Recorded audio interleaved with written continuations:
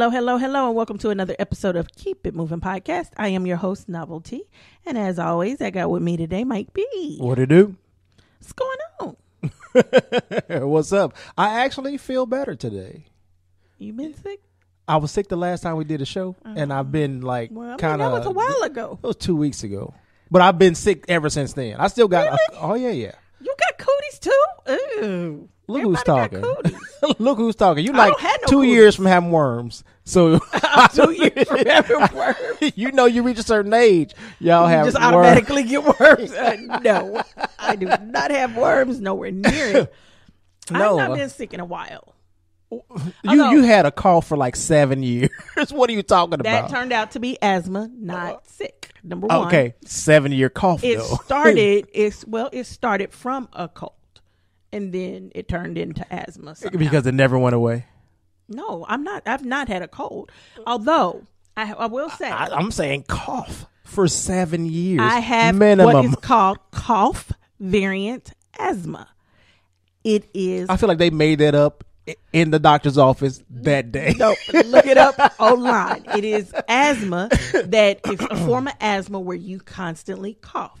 Okay. And it falls in line with asthma because when you're coughing, you cannot breathe. Right. It is a respiratory condition. Look it up. I believe. Anywho. I also believe they made it up that day. And it just happens to be something that they could attribute to other people. Anyway. They probably call it your real name. I'm sure you got credit for it. Anywho, it's cough variant asthma, bottom line. And my name is not cough variant or asthma.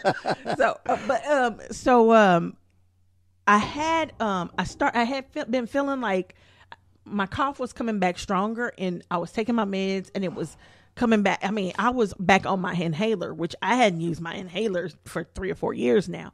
I'm back on my inhaler, and I'm taking it every hour, every 2 hours. I'm using my inhaler, which is not normal. Right. Especially considering I hadn't been using it for years. Yeah. I'm all of a sudden using it constantly.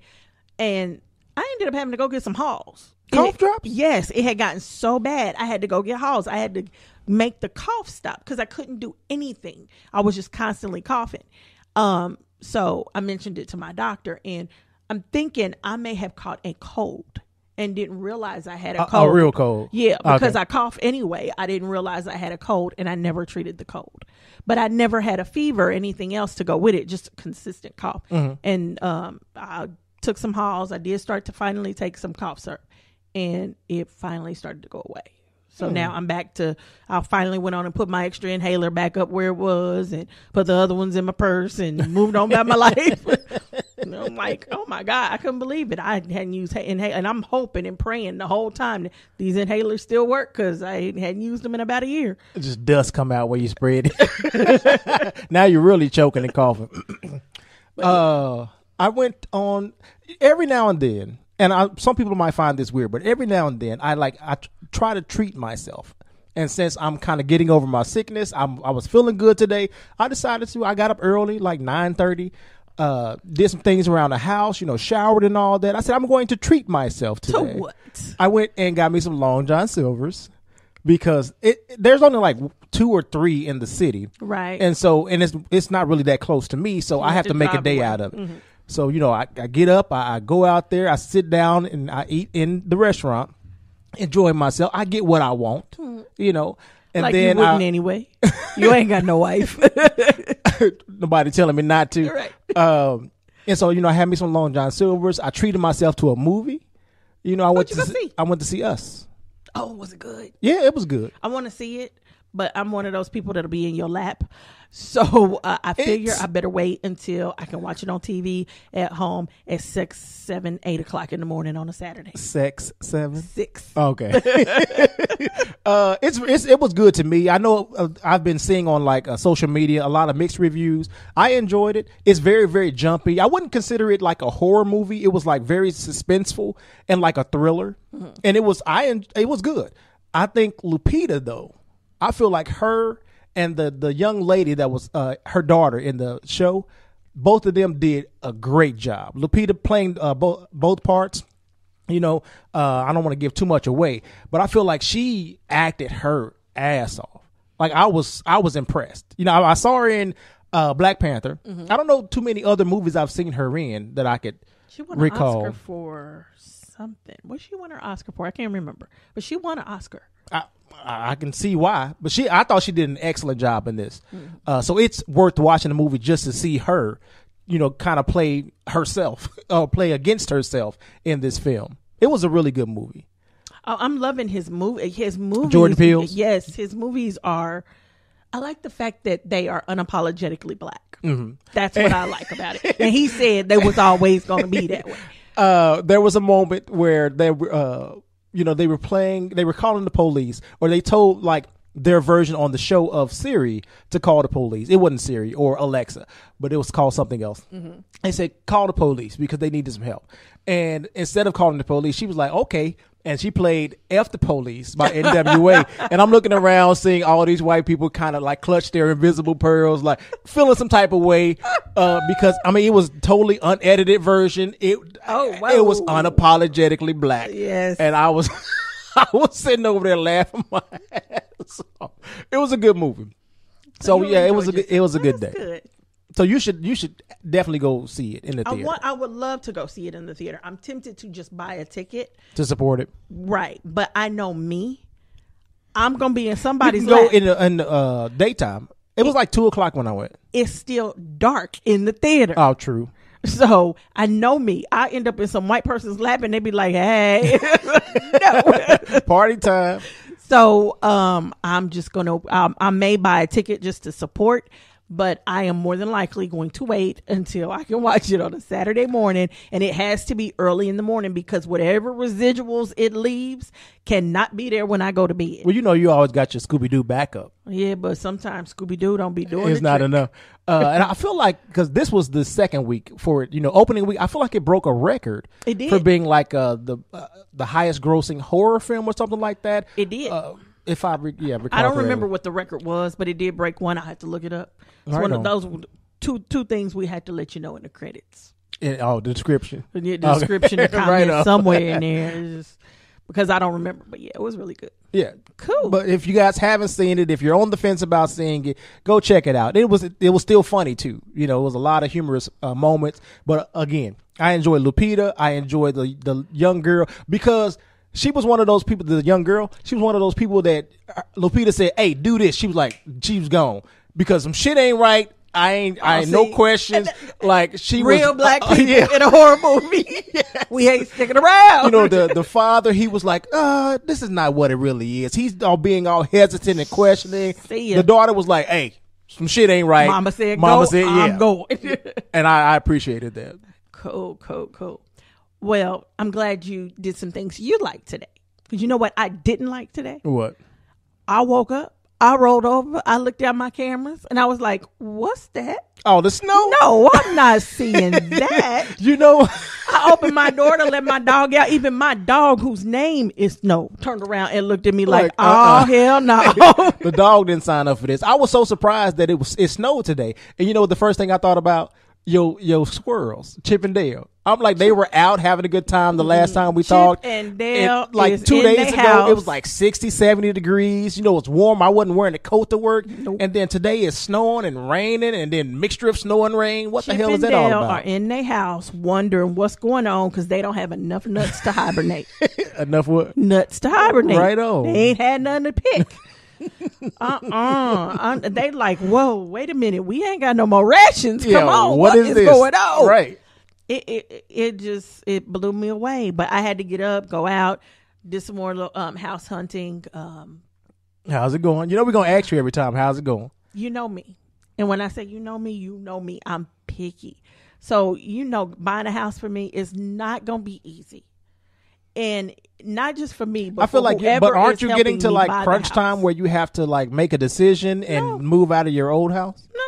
Oh, so you just keep staying there? If I can keep, so they haven't raised the rent. They haven't done anything. They've already done that. I just keep on paying the rent increase until I find what I need to find or what I want to find. And come on, you know me. I'm picky about the computer software I use. So the fact that you keep making like trinkets at your house, this is still bothering me. Why? Making all these different glasses and decorations. I'm saying, but you also still have to move that crap. No, well, but see, that's Are you gonna pay somebody to move? well, no, that is decorations that I pack up anyway. So No. I It's not. create a It's box. not. No, It's it decorations is. that you keep buying and creating more of. But I'm packing it up as soon as But the it's holiday still goes more away, shit to it's move. Back, it just got to get moved. How many?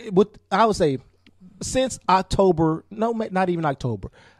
September, sometime of last year. How many wine glasses and goblets have you created? Let's see. Since September, I didn't make any for Christmas. You made some for Halloween. So you said September, not October. I know. I'm saying, but you then had I to guess make that them is ahead of October. time because Okay, they so- had to cure for so long. So you're right. So Halloween, I made 6. I made a set that I gave away, but then I made 6 wine glasses, and then 4. No, I didn't do Halloween mugs. I already had Halloween mugs. So Halloween, I did. I didn't do Christmas. I did Valentine's Day, and I did 6 wine glasses, and then 2 for the living room. I did Mardi Gras. Mardi Gras. You did St. Patrick's Day. You did and now Easter. I've done Easter. I will do Cinco de Mayo, and I will do 4th of July. Why don't you wait until you move? Because I might not move this year. As picky as come on, But it's this still is more me. crap that you This got is to me. move. I told That you. don't matter. I'm this happy. is leading to my conversation of you being a hoarder. I'm not a You're hoarder. a hoarder of good, nice things. But hoarders, they I all am start not. out at good, nice things. Brand No, they new. don't. Yeah. No, they don't. They have like fresh canned goods. They got fresh bikes and like everything. It just, because they have it for so long, it gets old and mildewed and rat infested and roach infested, urine infested, Anywho, feces my infested. stuff is wrapped in bubble wrap, packed in a nice plastic tub, put away and pulled out every year and put on display during the holiday. So anywho, I'm just letting you know ahead of time. There might be on the show a hoarders edition, and it's gonna be video, so you're gonna have to just show your face because I'm gonna put you out there because I feel like you won't see it until you see it. I see my house every single day. You don't see the hoarding part of your No, house. I don't. Yeah, that's what I'm talking about. Okay, don't start talking about me hoarding when you hoard toothpaste containers. No, I just keep them. What's that? What's the difference? It's different. What's the difference? Because you never know when you're gonna like run out and you have to squeeze, some toothpaste out of an old container. Mine's is for emergencies. Yours is for pleasure. Right. I put it out on display during the holiday, and then I put it up. Anyway, it's called decorating. Right on. You need a female influence in your life. I would break those glasses after every holiday. I need to start. I think we're gonna have a conversation with your grandma. I'll tell her to come over here and put some curtains up, put a little feminine touch in your house. This is definitely bachelorish. Yeah. Or you know what? We don't even have to call your grandmother. You know what? That's what I'm gonna go do next Saturday. We're gonna put some curtains up. We're gonna put some nice posters and pictures on the wall. You got posters. We're gonna frame them nicely, hang them back up on the wall. You're gonna get you. Those are original frames. That's nice artwork on the wall. That don't have a frame around it. Neither does that. It's like 3 up there that don't have a frame around it. One has a frame around it. Look like Grandma Josie's picture. You know what? Let's move on. So yeah, you started this this decoration conversation. is not going to happen. You started this. Don't so yeah, that's don't what try to gonna switch do. from decorating We your gonna house give to you a decorating nice, mine. No, we're gonna give you a nice little bachelor pad. Maybe not curtains. So I'll come up with something sleek, but we're gonna give you a nice little bachelor pad with some oomph to it. Because this is what you got going on: white walls, and that's about it. Yeah, you got to keep them white so you know they're clean. And then you can recognize spiders and any other insect. Then we can talk about the flow. We talking about the walls right now, Amy. Anywho, you got a bag for me? I do. And this is, I feel like we may have talked about these two individuals at one point. But I can't get enough of talking about them. And it's more so like Beyonce and Jay-Z and then Rock Nation. And the reason I want to appreciate and celebrate them for Black achievements and excellence is the fact that they consistently do things in the background to help other people that we don't know about. And it's not them putting out a PR, release or anything like that saying like, hey, this is what we're doing. We usually find out from somebody else after they've helped this person. And their name came up recently regarding a couple of rappers, a rapper named Little Uzi Verts. And he was thinking about, he was trying to get out of his contract from his old label. He was thinking about stopping creating music. And then Jay-Z's label, stepped in like, hey, we're going to help you get back into what you want to do. We're going to try to get your contract situation under control and just stuff like that. And it reminded me of a couple months ago when we had that situation with a young 11-year-old guy who the substitute teacher called the police on him because he didn't stand for the national anthem or something like that. And Jay-Z sent, Rock Nation sent a team of lawyers down there to kind of help get that case dismissed. And we found out about it after the fact. Like and then the whole Khalif Browder situation, and then him being influential and helping put out that documentary so that we don't forget about what happened to this young man, because the system failed him, and he was in Rikers for 3 years for a crime that he was never even charged with. Like bringing light to situations like this. And it's one thing to talk about a situation or talk about, activism. It's another thing to be about it and then put your money where your mouth is and not have to brag about it, not have to put a press release about it. Just do what you feel is the right thing to do and then let that be it. And so I just, I can't say enough how much I appreciate. And then I would have never even considered this to be Jay-Z. I can't speak to, his music growing up, but when I thought about Jay-Z, after hearing some of his music when I was growing up, I thought he was like the gangster, the guy that was, selling the drugs. If I found out that he had, killed somebody or shot somebody, it wouldn't have been a surprise. But to do a whole 180-degree change and then realize that what my people need more so than my music is my assistance. And for me to, be a backbone and be a voice for them, for the voiceless, and be a helpmate for the people who don't have it, and just stand up for my people. When everybody's out here talking about Black Lives Matter and all of this other stuff, I'm not saying anything. I'm doing the work. That to me makes the difference. And I totally appreciate that. That's a grown man. A grown man. That's a grown man. That's a man who has grown up. Yep. And not to say that he hasn't had his challenges. Yeah, he's going through. A grown man. We need more grown men. Yeah, and we are getting, especially in the hip hop community, going back to even 21 Savage, and he was in the news recently because ICE picked him up, which is how we found out that he was from the UK. Right. Surprised the hell out of everybody. But even before then, he was out there trying to let people know about financial literacy and teaching, starting a whole program, because you look how many athletes, look how many rappers are out here making all this money. And then the minute that they the contract gets, ate up or whatever, they're not playing sports anymore. They're not doing anything anymore. Nothing. Money is gone. Because they don't know anything about saving. They don't know anything about financial literacy. And so for this young man to come over here and try to and be about that. He's very young. He's talking to like high school students. He's starting young. Because that's where you need to focus your attention to, because if in school they focus on this, in college they focus on this, you wouldn't have these people going from college to professional sports and not knowing how to balance their checkbook, not knowing how to save, not knowing how to do anything like that. Like it's some hip hop people out here that you would think are just about the drugs, the hoes and all of this stuff, but they are actually out here trying to change the game. And it's much appreciated. And I don't think we give them enough credit for what they're doing. Ice Cube, these are men who honestly started as boys, and they are grown men. So yes, shout out to them. Woohoo! Definitely. So yeah, shout out to them. Proud of them. We need more like it. Yeah. And we need more, not just rappers. We need more black people. We need more black brothers, black men standing up, being men, looking out for the communities. Yeah, and I want to see teachers. I want to see janitors. I want to see people who cut lawns. I want to see people who pick up trash. It don't matter what you do, what walk of life you have.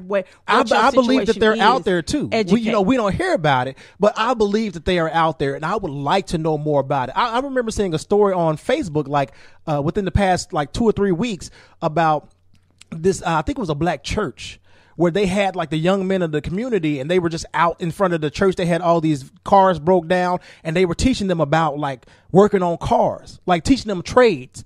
And I'm like, this is good stuff. Yeah, and it's stuff that you don't hear about too often. If anybody out there has anybody that they know, any friend, any family member, whatever, doing positive things, share it with us. Yes, that's what Black Achievements and Excellence is about. It's not just about the celebrities. Shout out to was it Dark and Lovely Anita? I feel like that's who it was. So. We had to that nominated her cousin, who just became a judge. And so, it doesn't have to be, like I said, celebrities. It can be normal family members. If they're doing something positive, that's what we want to highlight, because we want to normalize that. We want people to know that you don't have to be a celebrity in order to make a difference, in order to make a change, in order to touch someone's life. Like, you could be a regular, as Cardi B say, a regular schmegular degular person. I don't know if we should be mentioning Cardi B because she in some fire right now. But what she said, even for that, she might be in fire, and she'll be the first to tell you she's uneducated. But she's like, hey, I don't get this politics thing, but something ain't right here. Right. She's calling crap out when she sees it, and she's trying. She's trying to not only be a better person for herself, but for her daughter, and she's trying to share what she's learning. We all learning together. Let's be real. Mm-hmm. We were not born with silver spoons in our mouth. We were not given proper educations. We were given the best educations that our parents could afford. But we were not given the things that, let's be real, we were not given the things that white people were given. Right. We just weren't. And so we learning, and we gotta, if we as a community, as a culture, as a people start to stick together, we can go amazing places. That's the one thing that kind of bothers me a little bit, because we talk about sticking together, and I'm not trying to throw the show off too much. We talk about sticking together, but one thing Black people, I feel like we do, is we are quick to condemn each other. Right. And I feel like we condemn each other to a fault at times, to the point where we will cancel anybody for whatever reason. Right, and I understand holding people accountable, but then I feel like there should be some moment of forgiveness. There should be some moment of redemption. There should be a teachable moment to where we realize where we went wrong, and then we correct the direction. Versus like, you know what, I'm preaching to the choir right now, because I cancel Gladys Knight. I cancel. Yeah, you cancel people. You ain't preaching to the choir. You are the choir and the preacher. So but I understand, where I'm wrong, which is why, I've been thinking about this the past couple of weeks, because so much has been going on. But I realized that we are so quick. I know I am so quick to throw people away, and instead of giving them an opportunity to correct the situation. Well, and it's not, unfortunately, I honestly wish we could say that we were the only people that do it. We aren't. Look at what's going on even in politics right now. The Democrats are on an apology tour. Everybody's apologizing for something. Amy Klobuchar is apologizing for eating with a comb. Is that what's wrong with eating with a comb? Her intern didn't bring her utensils. She ate with the comb and then told her intern to clean up the comb. And I guess she wasn't too nice about it. Okay, so she's apologizing for her attitude regarding it. Okay, Elizabeth Warren is apologizing. If I got to eat with my fingers, if I got to eat, it's a utensil. But go ahead. Elizabeth Warren is apologizing for her Native American heritage. Everybody's apologizing for something. Kamala Harris is apologizing for what she did when she was PD, public. She wasn't a public defender. No, DA. No, what was she? I don't know. She was the head prosecutor in L.A. California. I cannot remember. This is when she first announced her presidency. What everybody was bringing up. Right. Everybody's apologizing for something, and I think we need to stop first. Say, hold up, wait a minute, back up.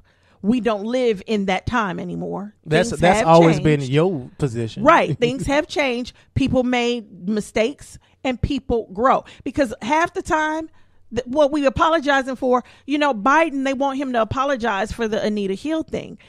I understand wanting him to kind of answer to it so that we know he's not going to make the same set of mistakes. Mm-hmm.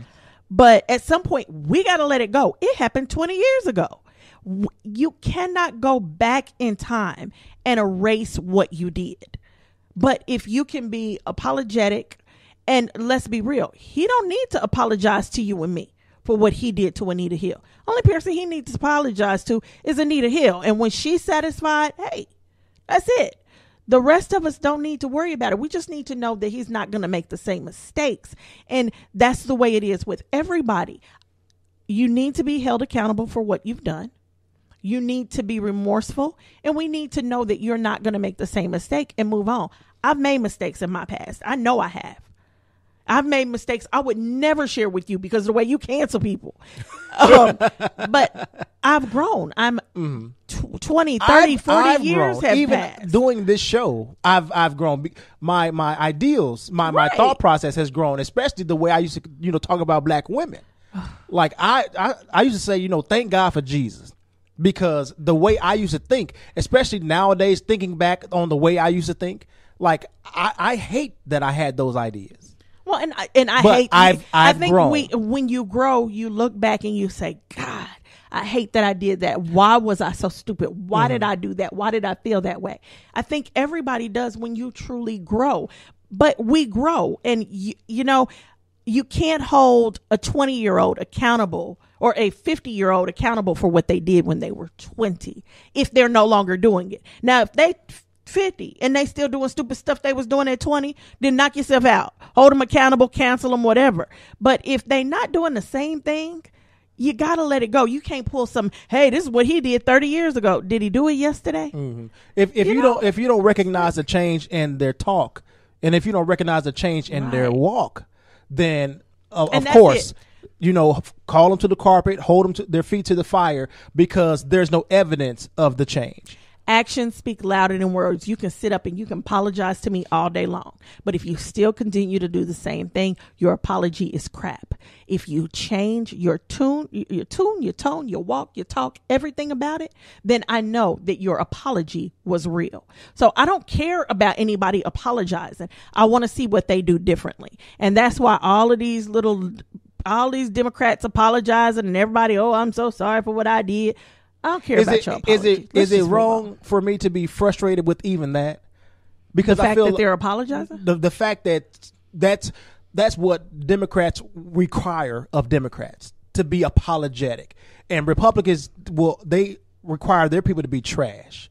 For all intents and purposes. Yeah, because they apologize and keep on doing the same stuff. They don't care. A lot of times they don't even require for you to apologize. They don't care. They will cover up what you did. Or find a way to justify what you did or circumvent the backlash of what you did. And that's irritating to me.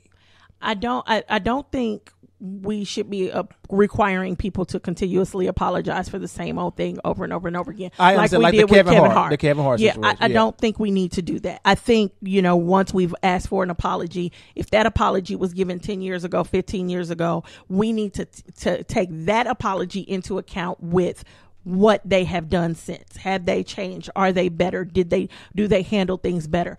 And if they do, then we need to let it go and move on. We've got to be better than Republicans. We can't be. But it doesn't take much to be better, right? In my opinion. And it doesn't. But we have to be. We can't get mad at them if we turn around and do the same thing. No, I'm not saying that, because we got to be better. Just the over apologizing and constantly holding people.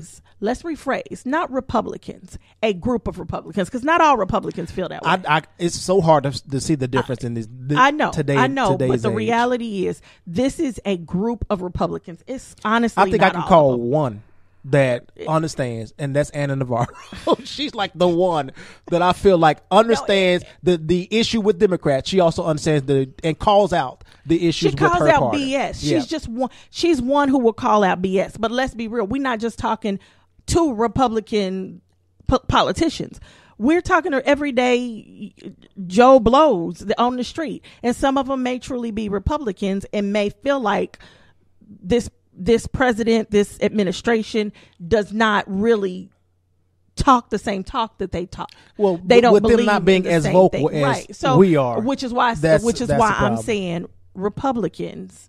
We can't call out every Republican. We don't listen to every podcast. So let's not call out every Republican. But this set of Republicans, especially this set in Congress and in office, that will not call out dirt, it's a special place in hell for them. That's all I can say. And I feel very comfortable saying that. your girl. You were talking about Stacey Abrams. I saw she was on The View the other day. I'm telling you right now, if she was running and we were at the polls, I'd be voting for her.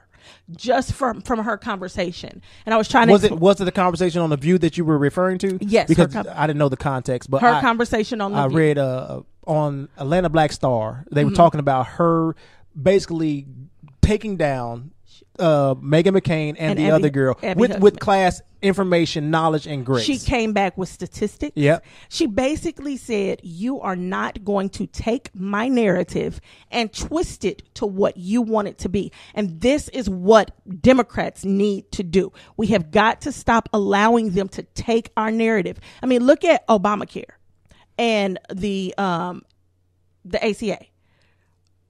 The same thing? Affordable Care Act? Yes, I'm just trying to make sure I had the acronym right. But yes, and the Affordable Care Act. Look at the two of them and how many people honestly didn't know that they were the same thing. Mm-hmm. Because they demonized Obamacare. Republicans literally put Obama's name on it to make it look bad, and they ran with it. They lied and they said it had all these negative things in it. Just like the Green New Deal, they are running with it. I mean, Republicans are screaming and hollering, we saying that cows can't fart anymore. Are you kidding me? That is not true. And for anybody who wants to know, the Green New Deal is online. All you've got to do is type in full context of Green New Deal in Google and it will come up. And you can read the entire thing and know for yourself. So these are the things Democrats have got to do. They've got to stop allowing Republicans to put their spin, and not just spin. It's allowing Trump to put his name calling on your stuff.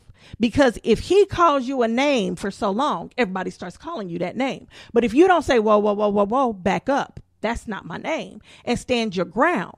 I'm not saying get down in the dirt with him and name call him too. All I'm saying is stand your ground and say, no, you are incorrect, and correct him. And that's what she did. She corrected. Every time Megan or Abby came out with Democrats need to do this and why are Democrats doing that? She came back and she immediately took ownership. She took her narrative back and she came back with what the facts are.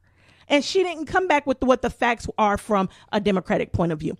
She didn't come back with what the facts were for a black person's point of view or a woman's point of view. She came back with the facts for what an American's point of view is. That's what she did. And I just thought she was so amazing. So I'm telling you, if we was to vote and she was on my ballot, I'd be going to punch her name. Now, she's not voting. I mean, right now she ain't running. Yeah. So I can't put her name. I'm tempted to write it in, but I really need a Democrat to win. So I won't be doing that. And that's the second thing. We got a lot to choose from. We got a field full of people, and there could be more coming. When we sit down and we go through our primaries and we pick whoever that is, I don't care if it's Jiminy Cricket. You better go in that booth and pick whoever that Democrat is. Otherwise, it's going to be 4 more years of this fool we got in the White House. And y'all can't think that's okay.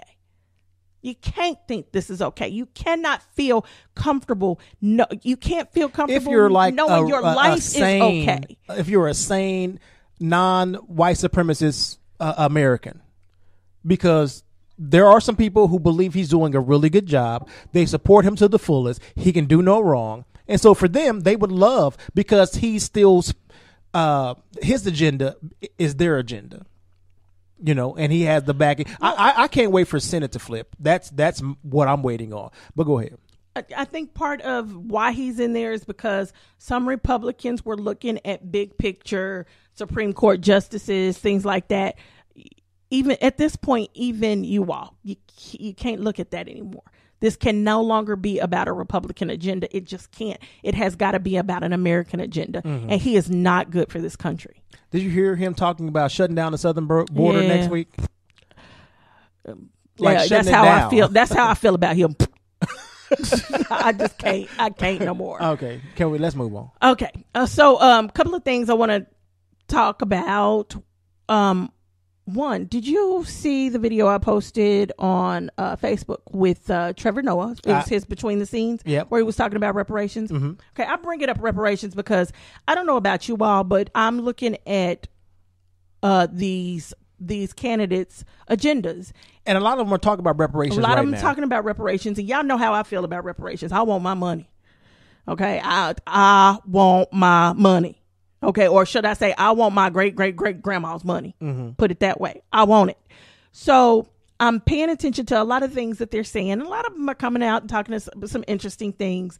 Right now, I wish someone, I'm sorry to interrupt, but I wish someone would have come out and put it to the public, even though he's talking to the public. This is on his show, but a candidate would have been able to articulate reparations as well as he did on his show. Oh yeah, definitely. Like, that's what I appreciated. The fact that, the guy was saying, trying to equate it to industrialism. Yeah. That's what I want to go into. I'm looking at reparations, and I'm looking at everybody's policy. Some people are saying, yeah, we need reparations, but we just need to make sure you all have funding and banks. And okay, you done put in 50 million programs for Black Americans, and 9 times out of 10, Black Americans don't end up being able to use the programs. They don't know about the programs. White people use them, and then the government takes them away. Don't give me another freaking program. I want my money. So anybody talking about giving me back my money, we talking about. So now on that Between the Scenes, like you were saying, there's a man, and I'm assuming, we can't tell because of course we don't know him. Yeah. But I'm assuming because of his question that this is a white man, and he poses the question, who should get reparations? Should it just be Black people, or should it be white people as well who are struggling because of the changes in technology? Right, machines taking over jobs, the industrialization. Yeah. Now, Trevor Noah did handle it very well. Yes, excellently. I appreciated the fact that, just like with Stacey Abrams on The View, the fact that he was knowledgeable. And he hit him with the facts. He took back the narrative, all of that. And if you haven't seen it, go to Keep It Moving Podcast Facebook page and look at it. It is very. He said it very well, just extremely well. But what gets me about it is one, the privilege that this man had to even be able to ask that question, to even be able to compare what he's going through right now to 400 years of slavery. Yeah. And not 400 years of, I just got to cook and clean for you, I just got to pick your cotton, but 400 years of beatings, rape, identity theft, culture theft, separation, breeding, thrown into brothels, and every other horror you could ever imagine happening to a person. And then after that 400 years, another 100 years of children being mistreated because of the color of their skin, using babies as alligator bait, mistreating and not giving jobs and financial money and loans and taken land from, and now to where we are now, to where we still don't get the proper health care that our same white counterpart has, to where we still don't get the education that our same white counterpart has. So the fact that he even had the audacity, and it's not audacity, it's the privilege, because he truly did not understand the inequity in his question. And another reason I believe Trevor handled it with like grace was the fact that he didn't say that your issue is the non-issue. He's like, I understand what you're talking about. Right. It's just a separate thing. It's a separate issue, and it doesn't compare. Right. And that's not saying that you haven't struggled. You may have been struggling. You may have your issues. He didn't diminish that. He just said that it's not the same thing, and it's a different conversation. So now let's talk about that conversation right there. Technology. I don't know what everybody does for a living. I don't know how you make your money, but I can look at my job right now, and I can tell you that the job I sit in right now can be replaced by a computer. I know this. I am 100% aware of this. Now, I got a college degree, and my degree is not in what I'm doing anyway. That's usually how it happens. Okay, but I do have a college degree. I can move to a different position. I'm already preparing to move to a different position. The reason I'm bringing this up is because this is where coal country failed. This is where they failed. They did not. They saw coal didn't just disappear overnight. It was decades before it was completely out of use. It was decades, and not just decades before it was out of use, but decades of suffering, because people been getting black lung disease for a long time. Yep. It was decades of people getting sick. So now if you are a parent and you told your child to get into coal mining because, it was good money, but you and knew maybe the it only would job kill in the themselves. area for right. And I get it, but here is where you failed, unfortunately. And that's not me trying to talk down to you or anything. It is me trying to get you to understand something. There was time, there was notice that this is coming. So everybody needs to look at the job they do. Can you see a computer being able to do your job successfully? The moment you can say yes to that question is the moment you need to start educating yourself into another field, because it's coming. There's not going to be these lines where these people putting together these cars for General Motors, Ford, all of that. These assembly lines are getting ready to be gone, people. Because even with the people being there, the robots are still there as well. The robots are there doing now, the majority of the work. Right. And it's just a slow shift. Everybody's screaming and hollering about cashiers getting taken out of grocery stores. By self-checkout. It's happening. You cannot stop this. We know a lot of places don't even accept checks anymore. So the person who had to physically deal with that check and get that check into the bank and all of that position is slowly fading out. They don't just take these positions away overnight. It's time. You see it over time when you can actually see your position starting to disappear. They don't need as many people anymore. Oh, they don't need this. Oh, they're starting to outsource this. Oh, well, they brought in a computer and it can do this. You need to start looking at your job differently. You either need to find a different position within the company and start trying to drive yourself that way because you have years to get there. Or you either need to find another company. But you have got to be the one to make the change in your life. Don't wait until the last minute to when they finally say, okay, everybody, I'm gone. And now here you are, only educated in that specific job. You don't know anything else. You're going to be right where coal country is right now. And you won't have anybody but yourself to blame because the writing was on the wall. Knowledge. Another thing is switching from predominantly hardware to cloud-based systems. Right. So, we already see this happening and more companies moving to cloud-based solutions. So the writing's on the wall. Right. Like learn where you code. Learn things are going to change. Start understanding technology. And that's another thing in my search for the right candidate for president. I am looking for someone who either has knowledge or is smart enough to put someone in place who has knowledge of technology, which is why when I heard Beto O'Rourke used to be a hacker, for a lot of people, that's a negative thing. For me, that's a beautiful thing. It means he knows what a cookie is. You ain't got to ask him and tell him twice. But not only that, he knows how to code. He knows how to get through firewalls. He knows security. About privacy. Yeah. He knows about all of these things that we need protection from because the average Joe may not know. Right. And we don't expect who else doesn't know?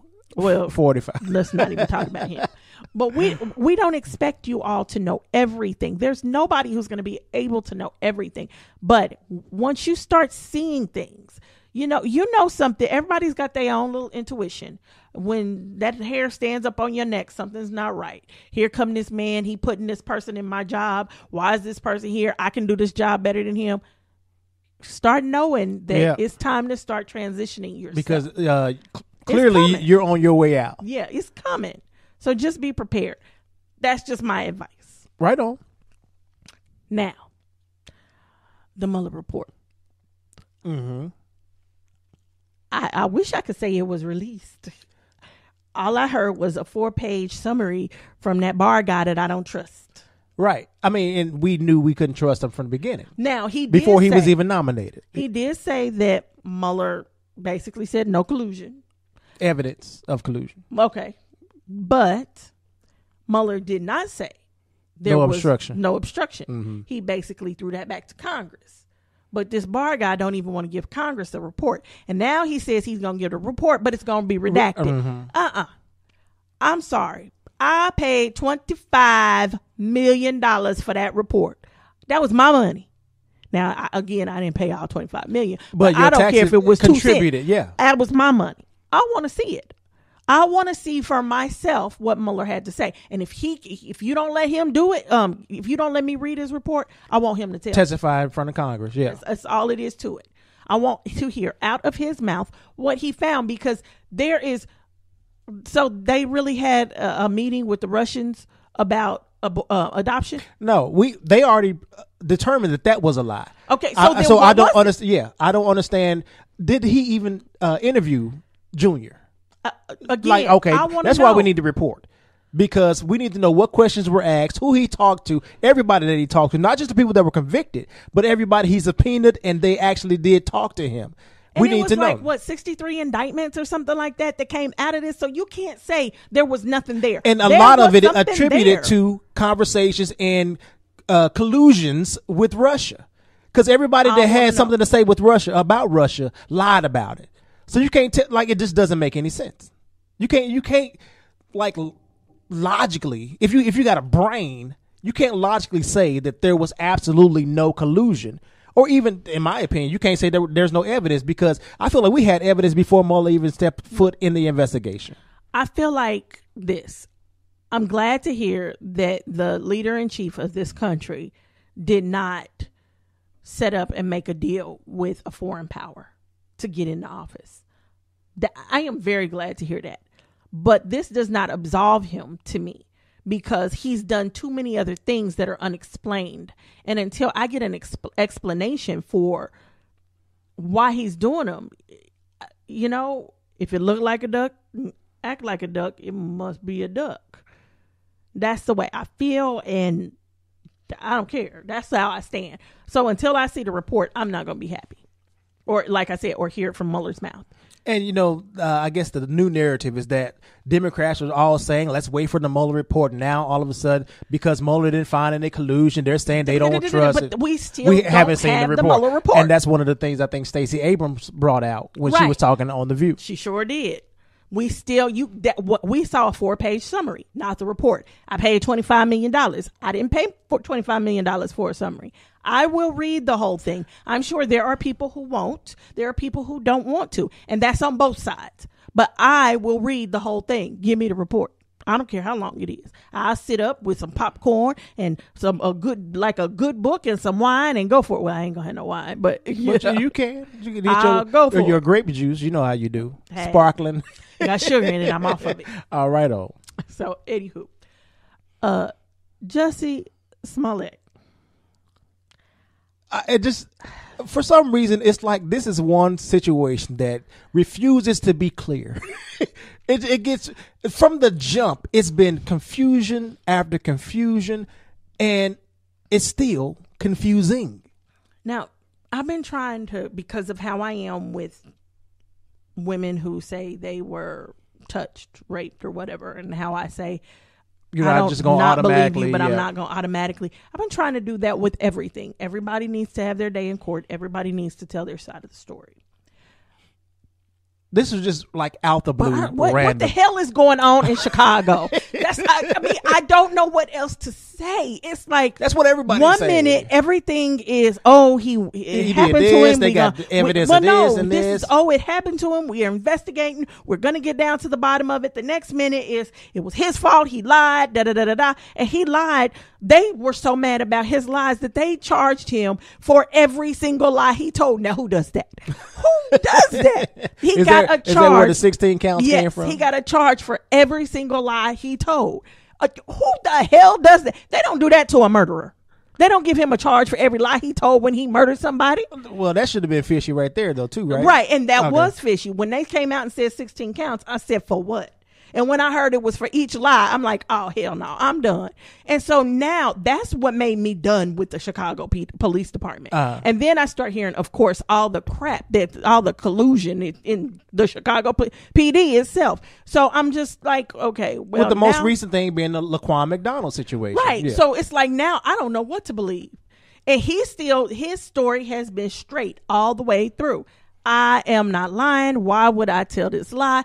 But his story kind of sounds funny. The story is fishy. Right. At best. It is fishy. But also, that's what my thing has been. His story is fishy. But if there was somebody that was coming against you and all you had was two brothers to say this is what happened, and all of a sudden, because other people want to believe it and your story was fishy, then now their story, their narrative becomes the truth and everybody runs with it. Right. And but I'm saying he can still be getting set up. Right. And in the court of public opinion, give him the chair. Like everybody has convicted him. That right there is why the court of public opinion does not matter when it comes to the law. Thank God. And why we, as the court of public opinion, need to pay attention to who we're writing off and canceling. That right there says it all, because we don't know what happened here. All of this sound fishy. We still don't know what. He sound fishy. The PD sound fishy. The little two Nigerian boys sound fishy.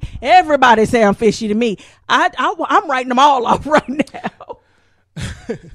But as a lawyer or as a prosecutor, because of how public this situation is, and then you got fishy. And then you got the 45 or the president of the United States coming out intervening. He always gonna intervene on something he think he can talk about. I'm saying, but as far as trying to try this case, can anybody have a fair trial in a situation like this? There is no fair trial in this case anymore. No, but I mean, even look at the lawyers. The Nigerian lawyers, they look stupid. I mean, she sounds stupid. I don't know who this woman is. I don't know if this is her first case. I'm assuming she's probably a public attorney, one of the public defenders, because she cannot. Why did they need a lawyer? Because they were the ones being accused. They had to have a lawyer. Well, they let them go. No charges, this nothing. This woman is still talking. Okay. She's still on TV. I don't understand. She sound like she has never spoken in front of a crowd before. She keeps stammering through her sentences, and she can't string nothing together. Nothing. So I'm like, okay, you don't sound like a good lawyer. So I don't know what's going on over here. And then his lawyer gonna talk about them wearing white face. I'm like, oh, come on, white lady, please don't. Because she talks about how Jussie said they may have worn white makeup under their masks, and that's why he thought he saw white skin. And she shows a picture of one of them who was portraying the Joker, and he had white makeup all over. Okay, but first of all, you can still tell he was black. But did he have a mask on at the time? It was not around his eyes. Oh, okay. So that wasn't a good example. It was like a terrible example. And she's like, so they were wearing whiteface. I'm like, come on now. We got a problem with people wearing blackface, and you gonna bring this in here. This don't belong in this argument. This gonna start some other stuff that don't have nothing to do with this. So that didn't even need to be said. And he still could have thought he saw somebody who was white. It was dark at night. He could have just been scared. He could have saw his finger and thought it was their eyes. He could have been scared. I mean, I'd have come up with a more logical excuse than that piece of crap she gave. I mean, the lawyers are crazy in this, the police department, the mayor, you can see all the emotion coming up out of them. And I'm like, why are y'all crying and screaming and hollering? Because he wasted money. Y'all waste money every single solitary day. Yeah, and a lot of times with covering up. Right, somebody else's crap. So come on now, this is not right. And then, of course, on every show you go on to, people asking to the public. One guy said, hey, why shouldn't they get away? I think he did it, but I'm glad he got away with it. They get away with stuff all the time. I'm like, come on, two wrongs don't make a right. But I don't know. I'm just... That's the crazy part. I go to bed, 16 counts. How long we been going through this?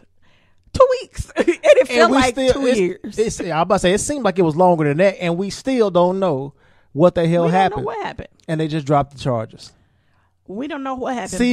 Sealed and it. Right, it's sealed them after that. So, and then he says there was no deal. They screaming, yes, there was a deal. and they said something about the deal was he forfeited his bond, and he had already his community service that he had done was already enough. Was enough, and that was part of the deal. And it's like, but he says he didn't do community service. He says this is something I would have done anyway. Had to be there. So it's like. So it sounds like he don't even know what's going on. I don't know what's going on. I'm just like, okay. And so here's the thing. Everybody keeps saying, is this going to end his career? Let me explain something to you. Every single solitary one of you people out there. In 2 weeks, we will be on to somebody else's craziness. We will have forgotten about this mess. Unfortunately, 45 will probably still be involved. And saying, and whatever the next thing is, right? He's still going to be a part of. We just whatever, we let him do his thing.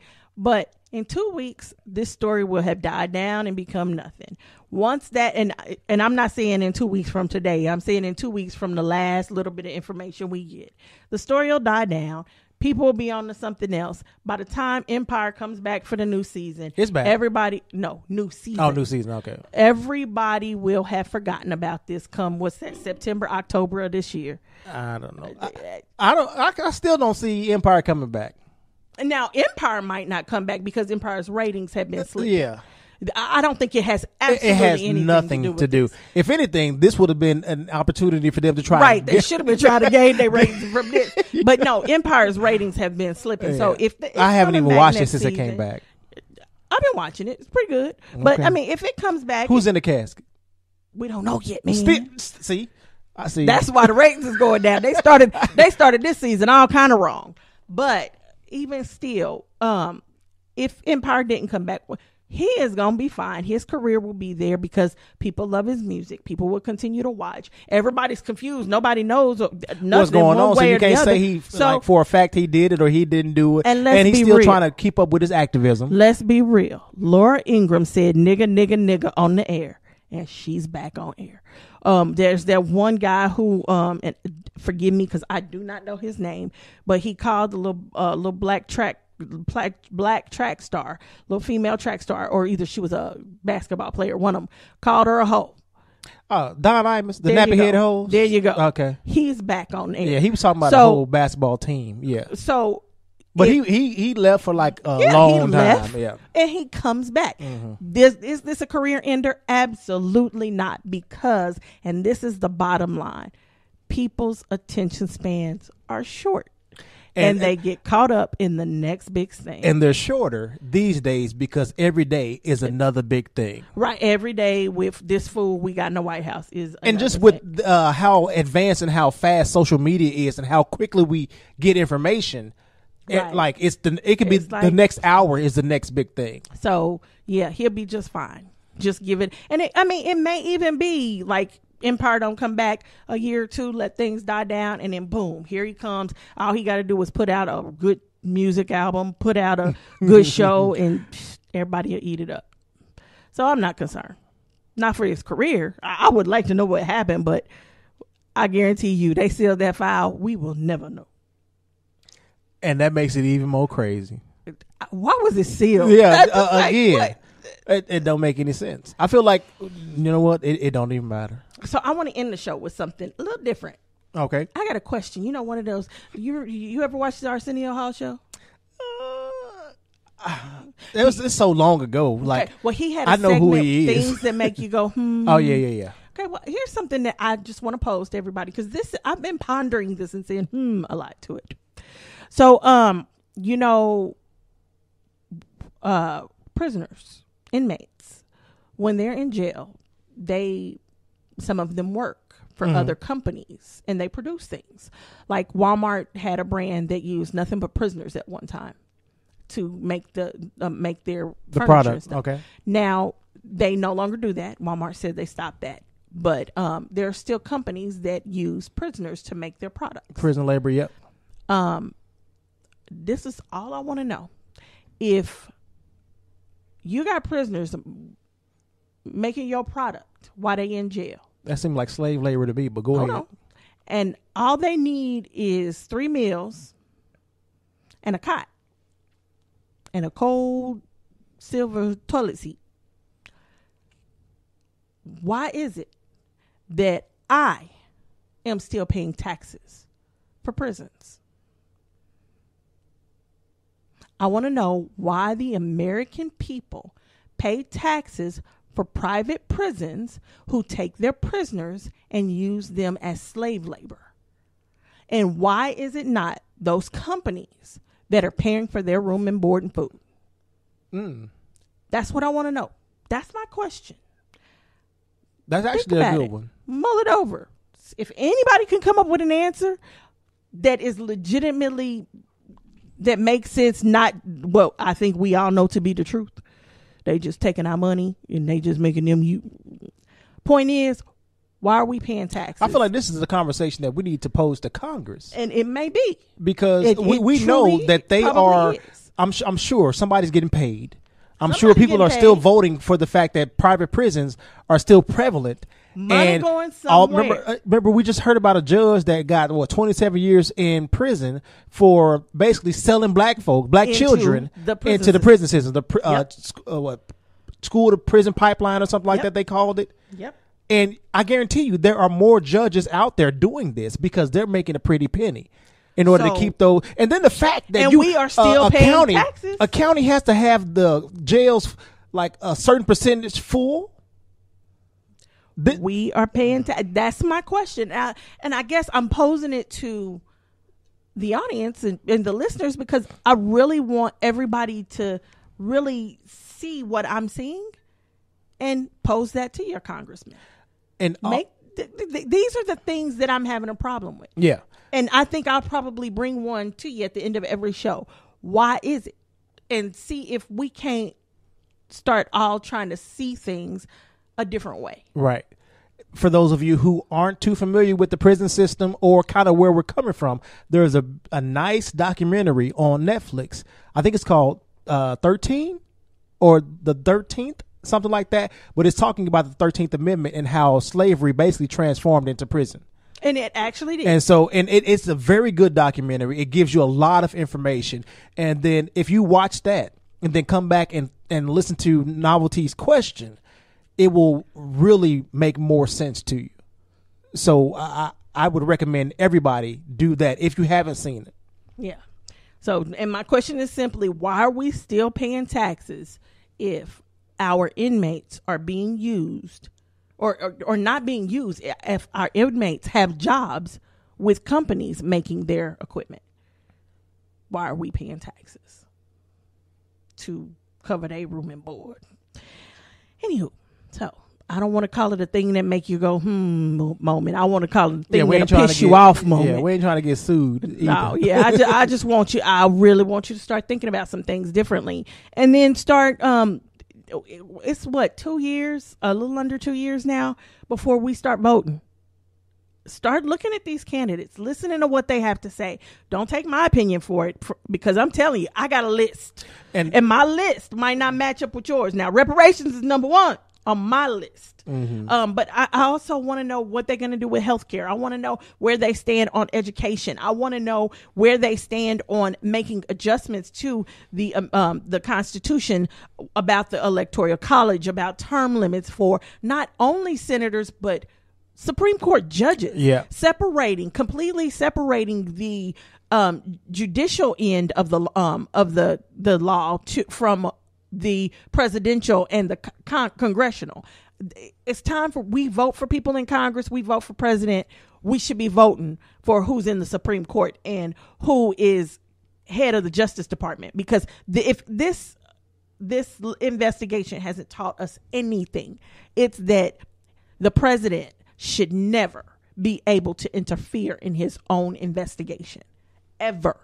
It shouldn't be possible. Granted, the president should probably never be under investigation. But as we can see, sometimes the president does something so dirty or so shady that he or she has to be. So we got to know that judiciary branch is not in any way controlled by the executive branch, just like Congress is not controlled by the executive branch. We got to separate these things. So these are things on my agenda. They may not be on your agenda. So you got to look out for what's important to you and your family, and then what's important and what's good for the country as a whole. Right on. I'm done. Because I'm telling you right now, the congressional or legislative branch, the judicial branch, and the executive branch aren't looking too good. None of them. And they allowed one branch, the executive branch, to basically diminish the credibility of the others. And that's a problem. And you would think that those other branches would try to rectify that situation. Right. I feel like the House of Representatives is trying right now. Right. And that's only because power changed. Yeah, power shifted. But if Republicans were still in control, it would be doing nothing. Anything. No investigations. No, just go with the flow while the rest of America suffers. And we all know, I mean, you can look at this and see something's not right. And it's not to say that he's necessarily done anything illegal. We don't know. That's the problem. We don't know. Right. So we need separation. We got separation of church and state. That's well, we used to have separation. But even that has started to shift. That started to shift. It has. And that's another problem. And it started, in my opinion, with this administration. Yeah, so I got a lot of questions. I'm looking at the prison system. I'm looking at just the Green New Deal. I'm looking at a lot of different things and looking at what a lot of different people are saying. And it's a lot of people and a lot of different ideas. If you haven't heard of Andrew Yang, check him out. He's got a platform. If you haven't heard of Buttigieg, Mayor Pete Buttigieg. I did not know how to say that name. Buttigieg.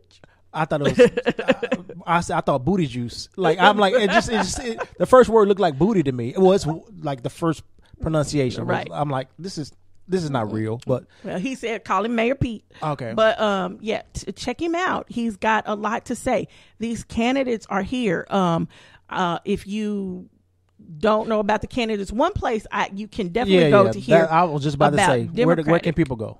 Candidate. Well, no one other than trying to look them up online and see who they all are and look for their websites. I have been listening to the Breakfast Club in the morning when I work out, and I just listen to their podcast on iHeartRadio, and they're interviewing a lot of them. So this is where I'm hearing their platforms between that and The View, and then on CNN sometimes if I'm thinking about it, I can catch a town hall. That's where I saw Kamala Harris's town hall. So there's a lot of different places. They just hitting every talk show and every anything they can to kind of talk about where they stand. And you educate yourself. If you you can listen to all of the Breakfast Club's podcasts. Just go to iHeartRadio and type in the Breakfast Club, and you can go through and listen to them. And I think I've heard maybe 4 or 5 different candidates on there already. Bernie Sanders was on there. Cory Booker was on there. Kamala Harris. Yeah, that caused a little controversy. Yeah. But also, you guys are getting or voting for a new mayor this year. Yes.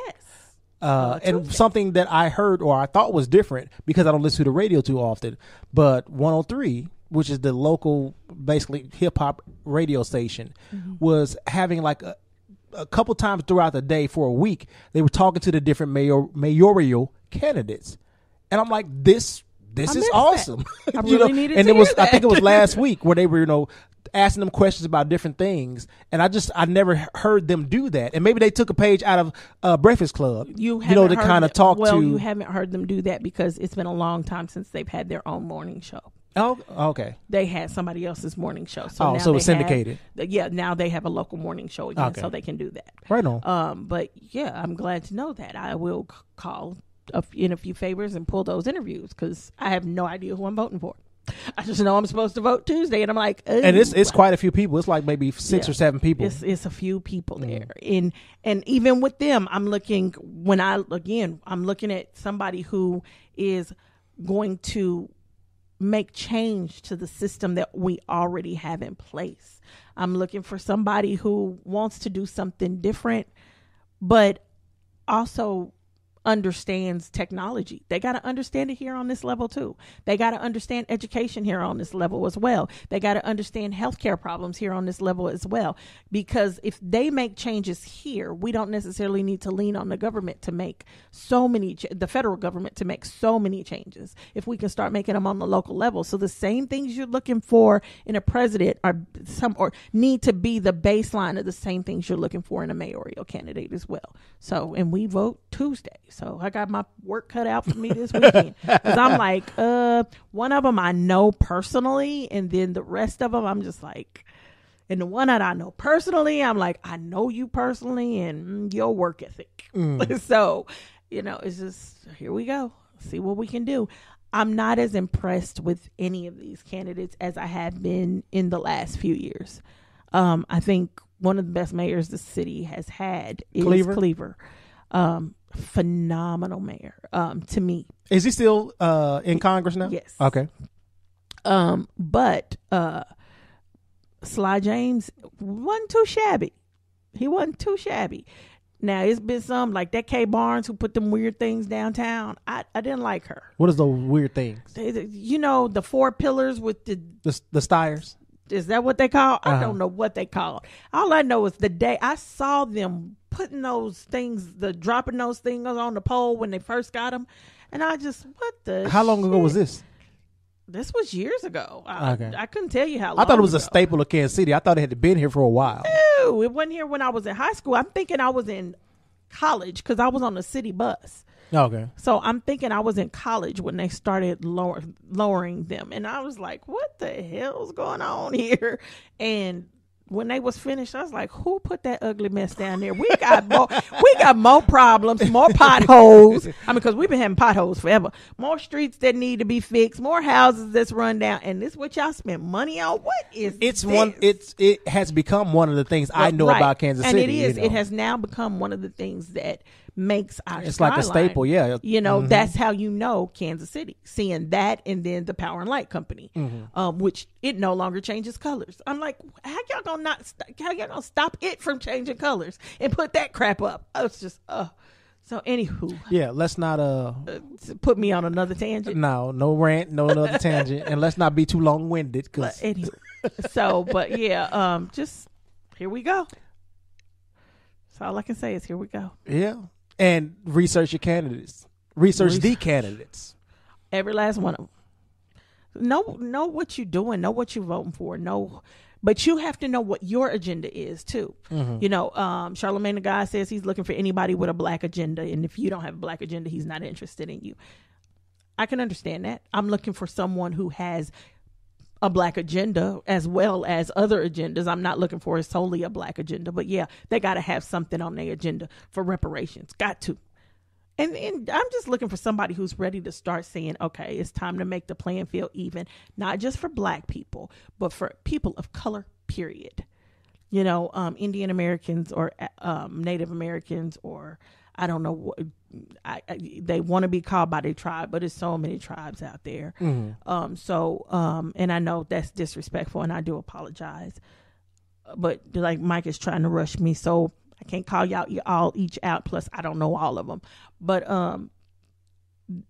they're still treated crappily in this country, and this is their country. We got to do better. I want somebody who sees we done screwed up. No. Let me rephrase. We done fucked up, and we need to make things right. And on that note, I didn't expect the F-bomb, but right on. Well, you made your statement. Right on. To make my point clear. So, anywho, got anything else? I do not. All right. Well, we will see y'all in a couple of weeks. Peace.